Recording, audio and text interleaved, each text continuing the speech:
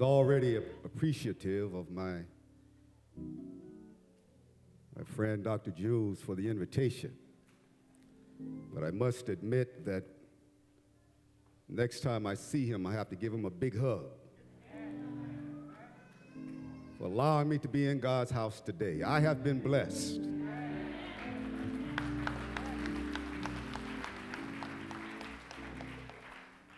I have been blessed.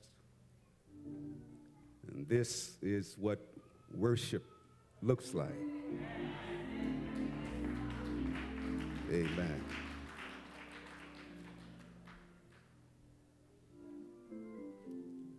The theme called to greatness, leading others while following Christ. Who will you follow? And to all of our young people, to the gems who I congratulate today, let me just pause to congratulate the church for how you feed into the life of young people. Amen. And every time I go home back to Cleveland, the Southeast Church, I always thank those who are there for the way that they fed into my life. While I was away at school at Pine Forge Academy, and my mother didn't have a way to pay my bill, it were groups at the church who got together to send Bernard some money. While I was at Oakwood, the same thing.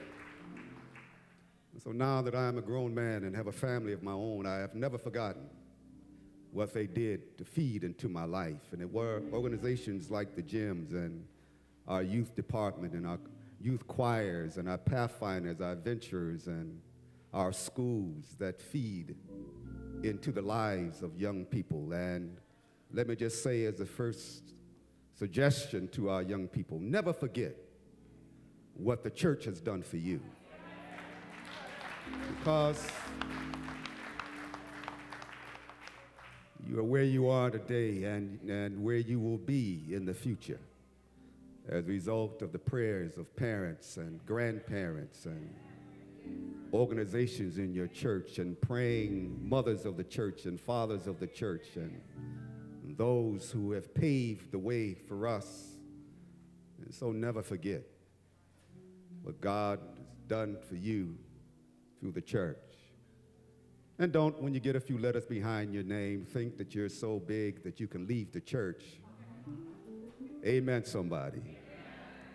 Because God has always made a way for me, and I want to just appreciate what he has done for me. It is a privilege to be here today, and so don't start looking at your watches now. This is the time, almost just about the time where I usually get up, so I feel good. But I won't keep you long. I just want to spend a little time in God's Word. Please turn with me in your Bibles to John chapter 2. John chapter 2, beginning there with the first verse.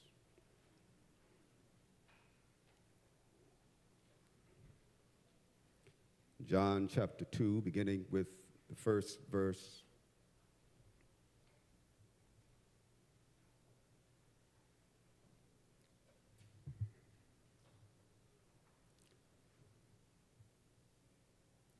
The word declares, reading from the New King James Version, word declares, on the third day there was a wedding in Cana of Galilee, and the mother of Jesus was there. Now both Jesus and his disciples were invited to the wedding. And when they ran out of wine, the mother of Jesus said to him, "They have no wine." Jesus said to her, "Woman, what does your concern have to do with me? My hour has not yet come." His mother said to the servants, "Whatever he says to you, do it." Now there were set there 6 water pots of stone, according to the manner of purification of the Jews, containing 20 or 30 gallons apiece. Jesus said to them, "Fill the water pots with water." And they filled them up to the brim.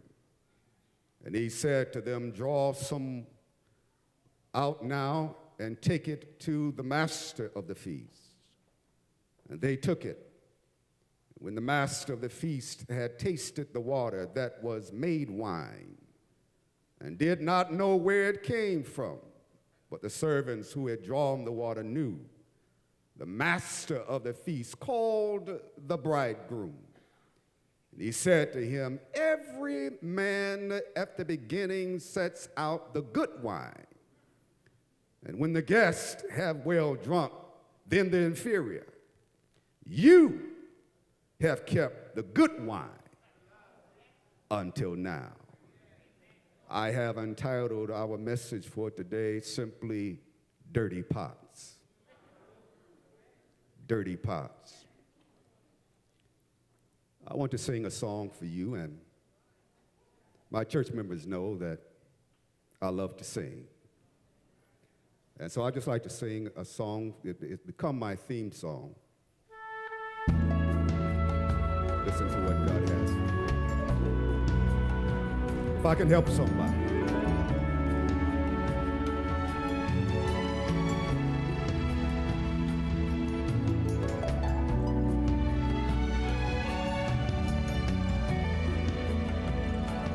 If I can help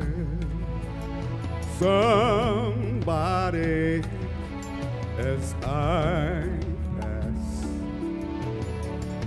along, and if I can cheer somebody with a word or a song, and if I can show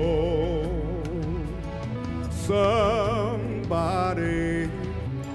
he is traveling wrong, then my living shall not be in vain. Then my living shall not be in vain. No, my living shall not be in vain. And if I can help somebody as I pass along, then my living shall not be in vain. And if I can do my duty as a Christian, and if I can bring back beauty into a world abroad, if I can spread my God's message as a master he taught, then my living shall not be in vain. Then my living shall not be in vain.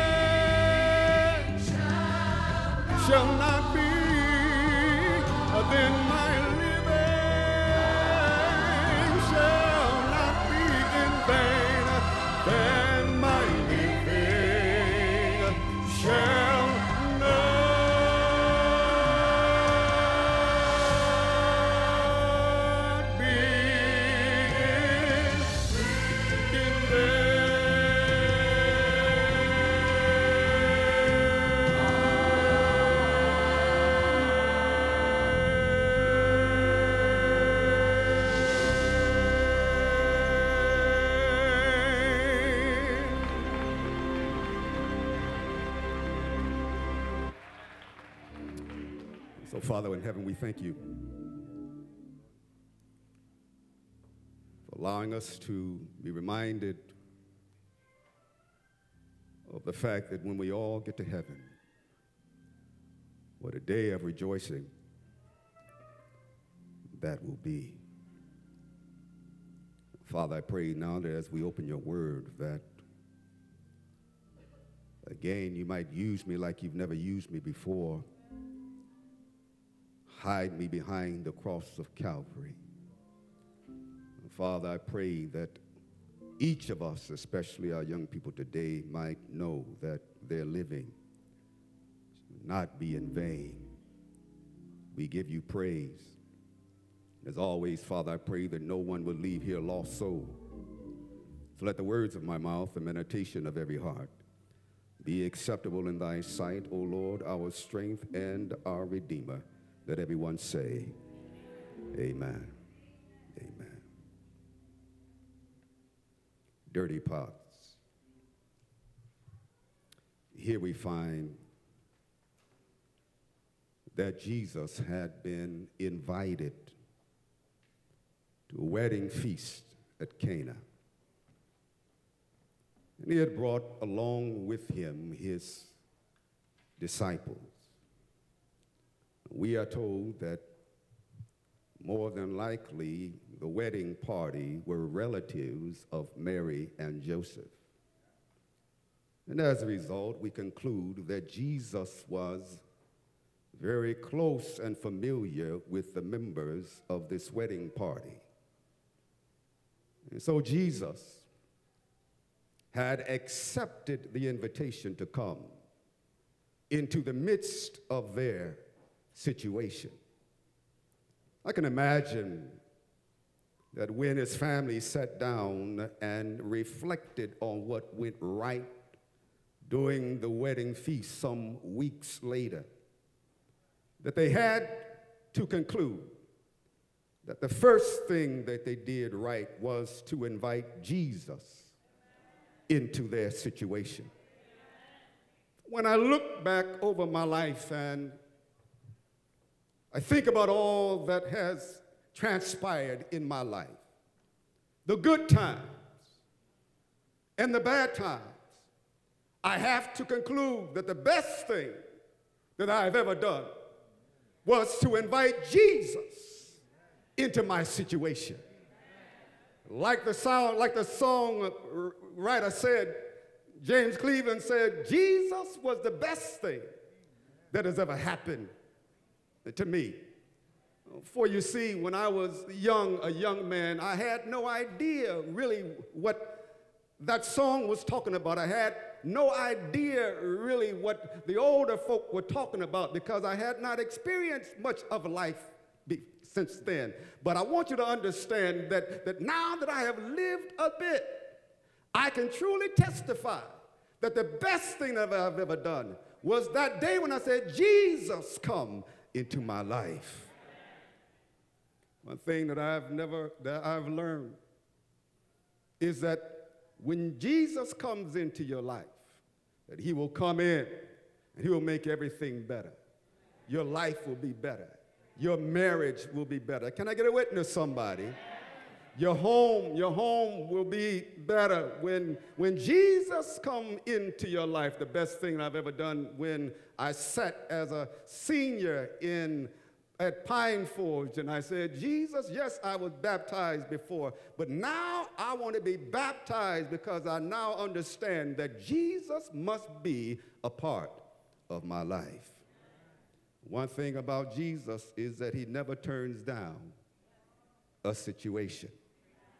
So here they are at the wedding feast, and we find that in the first century that the custom was that when they had a wedding, that it lasted for several days. And I'm glad that was the custom back then and not the custom today. For you see, I have a daughter, and my understanding is that when the daughters get married, that the parents of the bride are largely responsible for the cost of the wedding. I don't know about you, but I would just have to break that custom because, excuse my language, but I ain't feeding folk for several days. As a matter of fact, my daughter, who is now 24, and she's not even talking marriage yet, but I'm already trying to talk her down so that she can downsize a bit, because I recognize that weddings ain't cheap. Can I get a witness, somebody? But back then, weddings, they lasted for several days, and the longer they lasted, the more joyful they seemed to become. There was one big celebration. But in the midst of their joyful celebration, I can imagine that their wedding, that if their weddings were anything like the weddings that I've seen down here, that there was laughter everywhere. The good food was flowing now. The musicians were providing the joyous music. Dancing was in the room. The electric slide had broken out on the floor. But then it was discovered that the wine had run out. Now, to you, that might not seem a big deal, but back in the first century, when the host provided wine, that was a sign of hospitality. It was a sign of respect for your guests. The wine was a sign of a joyful atmosphere. You did not want to be the family that had guests at your wedding with no wine. You would be the talk of the town. There would be shame heaped on the family name. It would have been a disastrous situation for the wedding feast to end in such a humiliating note. And so now the family is frustrated because the wine has run out. But in looking at this story, I just have 4 points that I want to leave with you. Number 1, the human limitation. Number 2, the sovereign situation. Number 3, Mary's declaration. And number 4, the divine solution, the human limitation. For the family had no way to get the wine that they needed for the wedding feast. There was a human limitation. There are things that happen in our lives that remind us that we are only human, that we have no power to get us out of our situation. Money can't help us. Status can't help us. Friends can't help us. Mama can't help us. Daddy can't help us. Our degrees can't help us. Can I get a witness, somebody? Our only answer, his name is Jesus. Prime example. It was in March. It was just in March when my brother-in-law woke up to find that my oldest sister was in a coma. I was away in Bermuda doing a week of prayer, and all of my siblings were scattered around the country, and the call went out that my oldest sister, there's 4 boys and 4 girls, she's the oldest girl, and all of us had to rush to San Antonio because something had happened that we did not expect. But when we got to the bedside, we realized that we had no power to change the situation.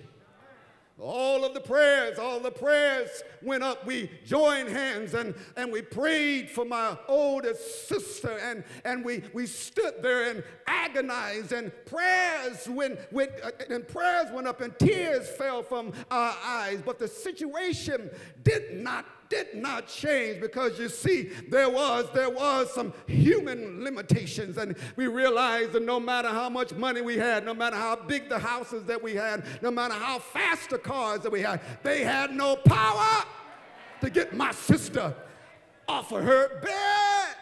but I've just come to give you some good news. And that just a few weeks ago, we all met in Las Vegas to celebrate the graduation of one of my nephews. And I did not expect to see my older sister there, but when I got out of the Uber and I stood in line to get into the graduation, who did I see but my older sister? God has somehow reminded us that even in our human limitations, that God is still able.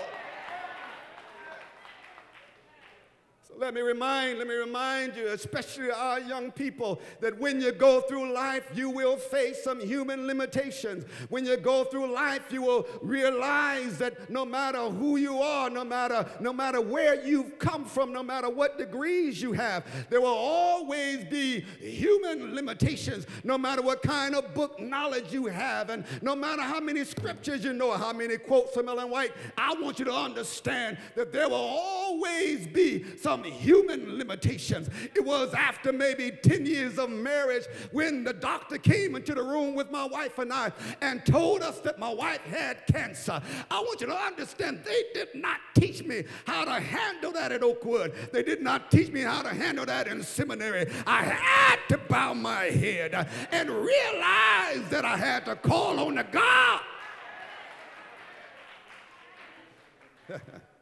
who's able. Human limitations, and God has been good.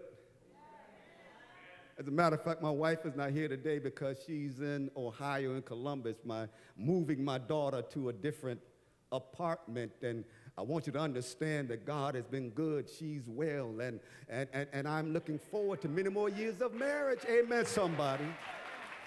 Human limitations. So write that down, young people. I want you to never forget it, that there are some human limitations, that no matter how big you think you are, I want you to understand that you will always face things in life that remind you that there are human limitations.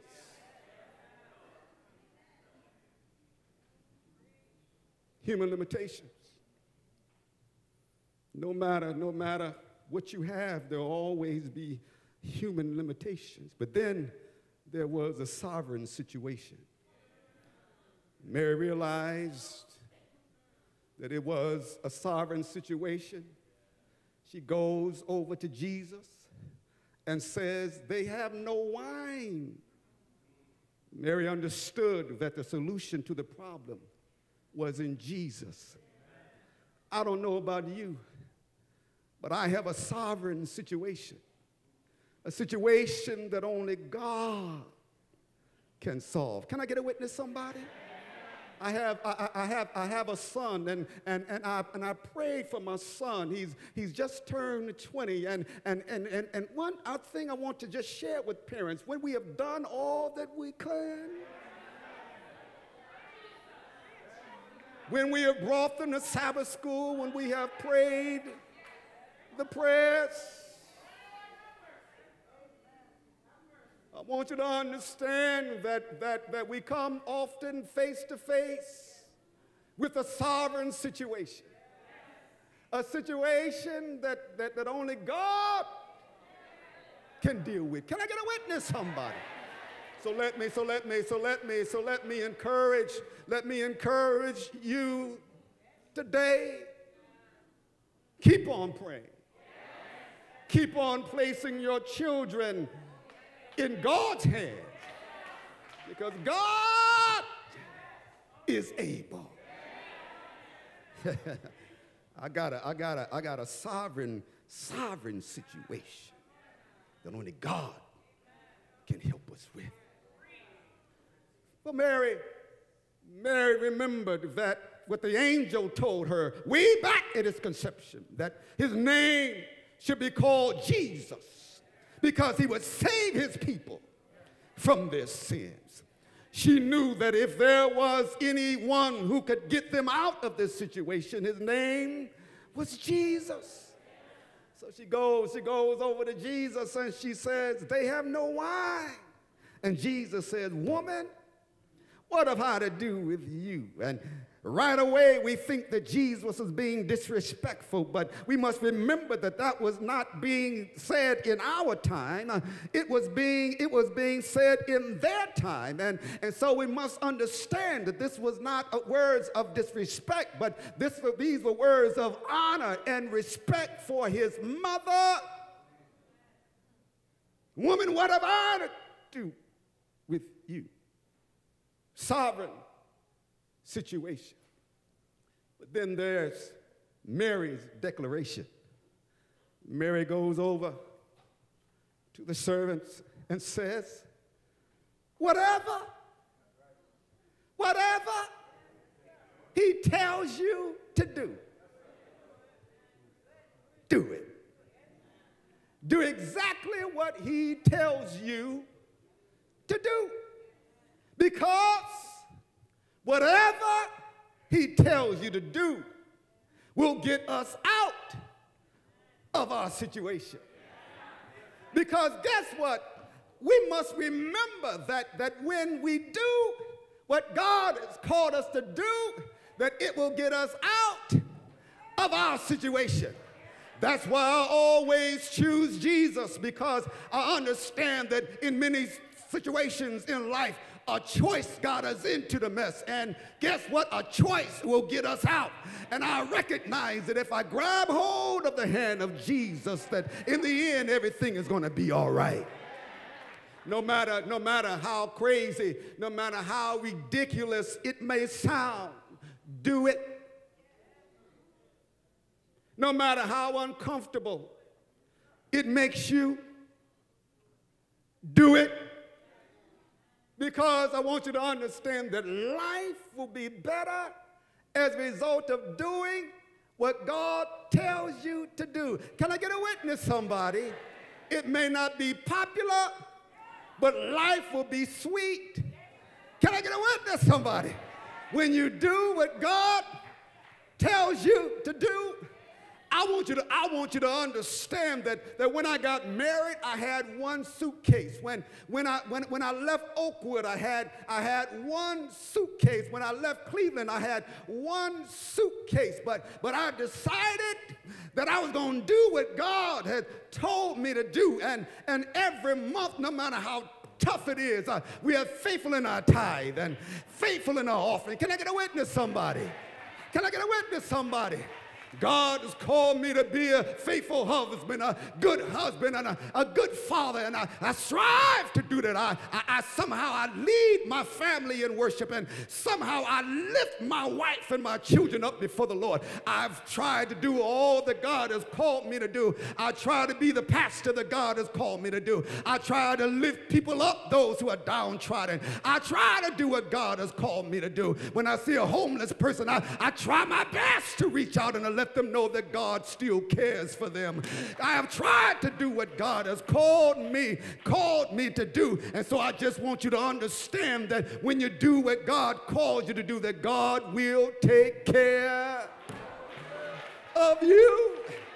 I don't know how my children were able to make it through Oakwood. I don't understand it. We didn't have, people told us when we had children, well, you know you got to save all this money because college is going to be. We didn't have anything saved up, but God made a way out of no way. Can I get a witness, somebody? I don't know. I can't tell you how in the world that now my daughter is in the law school and she tells me that she's at the top of her class. I don't understand it, how God did it. We trusted in God and we put them in schools that maybe didn't have the best. Hello, walls. Maybe didn't have the best. But we did what God told us to do. And as a result of that, God has taken care of my family. And now I can stand back and say, you know, God, I have realized that you are true to your word. That when I heard that gray-haired elder standing up in the back of the church, and I remember it like it was yesterday. I was just a young man at prayer meeting. My mother used to bring me to prayer meeting. And that gray-haired elder stood up and said, once I was young, and now I'm old, and yet have I seen the righteous forsaken, nor his seed begging bread.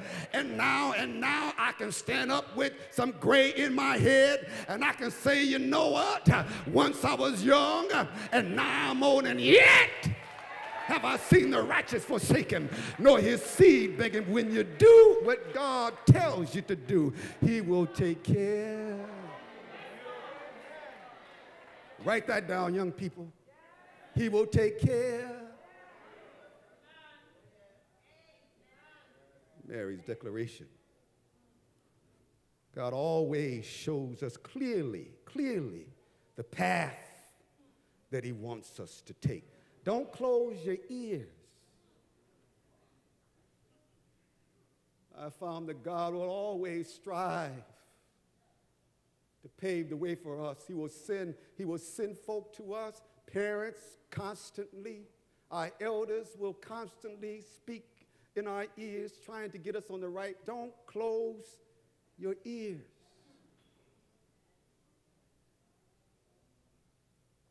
God always shows us the path to take. And then there was the divine solution. Jesus told the servants, he said, you see those 6 pots over there that stood near the entrance? And they were there for the purpose of ceremonial cleaning. People will come in the door and they will wash their dirty hands in those pots. Symbolic of the cleansing of the body. Dirty pots. This would be similar to drinking out of the bathroom sink or out of the bathtub. Jesus said, I want you to take those same pots that held 20 gallons of water each, and I want you to fill them up to the brim with water. And I thought about that thing, and I thought about the fact that Jesus could have used anything that he chose to use, but he chose to use dirty pots. And then I thought about me, and I said, you know what, God? You could have used anybody that you wanted to use, but you looked at me, a snotty nosed stuttering boy from Cleveland, Ohio, and you laid your hands on me, and you said you can do a work for me, because little becomes much when you place it in the master's hand. I'm praising God today because he specializes in using dirty pots.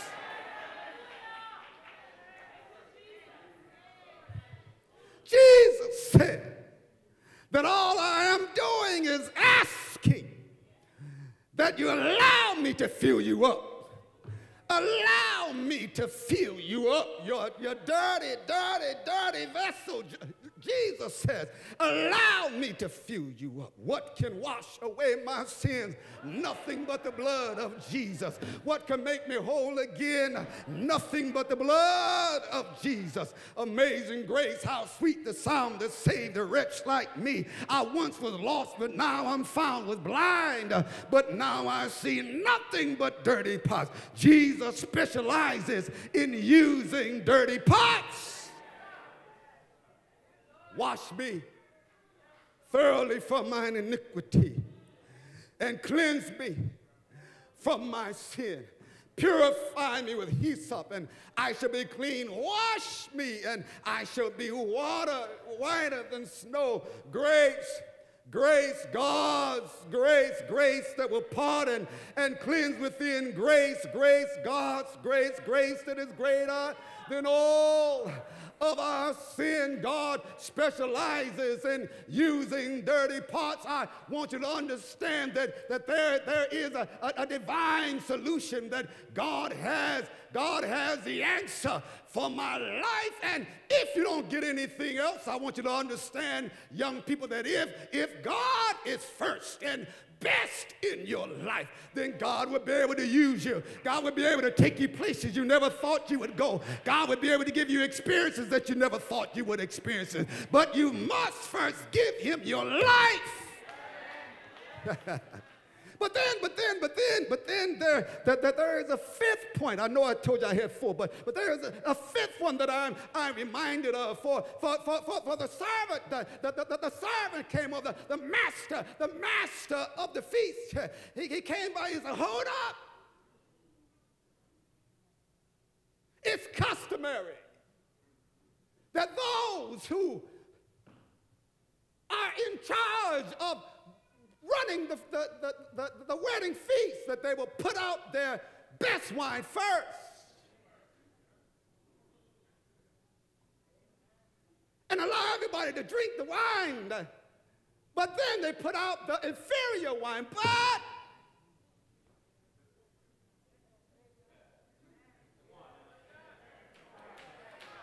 But the bridegroom, he has chosen to save the best for last. And so I just want to come and tell each of you today that if you put your trust in God, don't give up, because I can testify and say that he saves the best for last. Don't give up. Keep your hand in God's hand. Don't get weary, because he saves the best for last. Every day gets sweeter and sweeter and sweeter. Can I get a witness, somebody?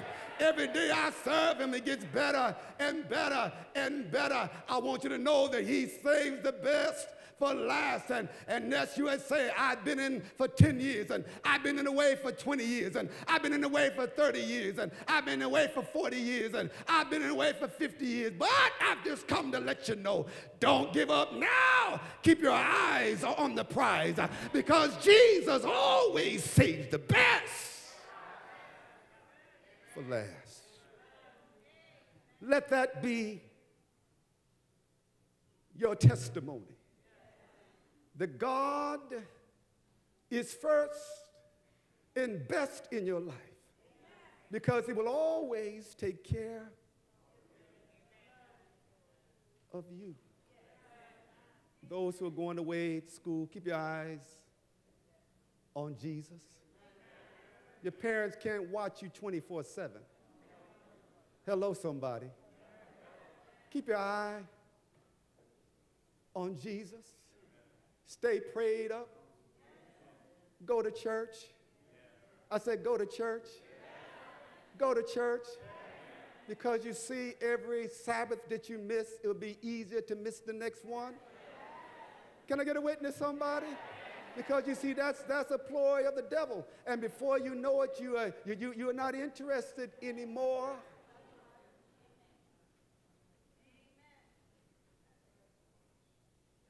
Keep your eyes on Jesus.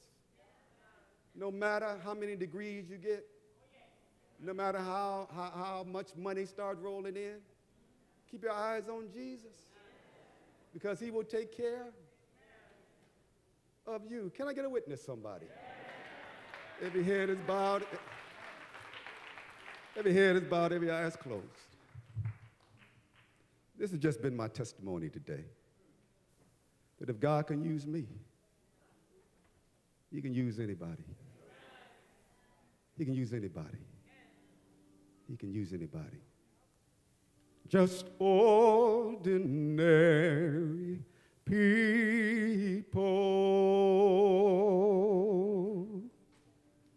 God uses ordinary people. He chooses people just like you and me, who are willing to do as he commands. God, he chooses people who are willing to give him all. It doesn't matter how small your own may seem to you, because a little becomes much when you place it in the Master's hand. Every head is bowed, every eye is closed. This appeal is a simple appeal. God is calling each of us to have a serious relationship with him. He's calling us, no matter where we've been, no matter what we've done, to give it all to him. Our dirty pots, those things that we are ashamed of, God says, give them to me, because I can use you. And so the appeal is simple today. Those who would simply like to say, I want to give Jesus all my life. I want to put my life in his hands. You may have been here every Sabbath. You may have grown up in the church, but you know what? You've never really had a serious relationship with him. And you know that your life is not where God wants you to be. But God is calling you today. And so I wonder if there's one brave soul who'd just like to come and join me and say, I want to accept Jesus as my Savior. I want to accept Jesus Christ as first and best in my life. Is there one today? Is there one today? God is calling you. God is calling you. Is there one? Is there one today? Is there one today? Is there one today? Don't let this moment pass. Is there one? Is there one today? God is calling you. God is calling you. God is calling you. Tomorrow is not promised to you. God is calling you. Quick story. A nephew of mine has a sister in Kansas City. She's going through a custody dispute with her ex-husband. This past Wednesday, she went by his house to pick up her 2 children, and he shot her dead 7 times. Tomorrow is not promised. She's just 35 years of age. Tomorrow is not promised to any one of us. So is there one today? This is it. Won't beg today. Is there one? So, Father, we thank you so much for your mercy and your grace. I pray a special prayer upon each of us. I pray a special prayer, especially upon the young people. Father, keep them. Father, there's critical times in their lives when they're making decisions. Father, I pray that they will choose you as master of their lives. Keep the devil out of their way. Father, we know that the devil is angry and he brings all kinds of temptations their way. So, Father, we pray that you might put a hedge about them. Be with them as they travel to and fro. Be with them as they drive on the roads. Be with them in their studies. And, Father, I just pray that they will be with them as they choose their friends. I pray, Father, that you would watch over them as they choose their life partners. I pray in a special way that, Father, that you would bless them as they seek to find their niche in your church. And then, Father, we will give you all the praise, honor, and glory for what you will do for them and for each of us. As we look forward to your soon return, I pray that each of us might live our lives according to your holy will. Forgive us, cleanse us, and make us whole. We thank you in Jesus' name. Let everyone say, amen.